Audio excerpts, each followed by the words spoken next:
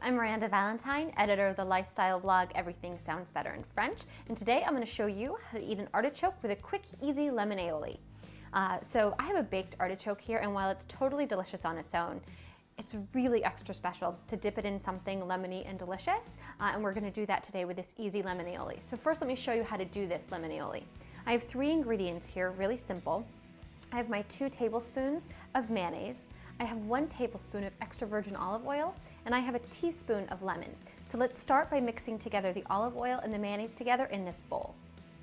So I'm going to add in my mayonnaise, and then mix together with my lovely olive oil. So let's just give this a mix and get this all introduced to each other before I add in the lemon. And there are all sorts of aiolis you can do. You can do a garlic aioli, that would also be really delicious with an artichoke. Okay, so you see how this is all nicely mixed together and smooth? Now I know it's time to add in my lemon. So I've got this lemon juice right here. I'm just gonna slowly introduce and mix as I go. Beautiful. So I've got the aioli ready, it's right here.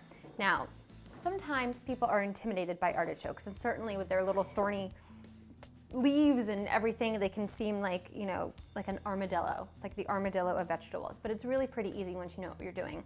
So to eat the leaves, if you pull this leaf off, this is the part that you're gonna put in your mouth first, and this is where all the meat is, kind of on this lower half. And so you're gripping the outside. So I'm gonna dip it a little bit. Now this is just like a chip and dip. You can put as much dip on or as little. I just like a tiny bit. You're gonna put it in your mouth.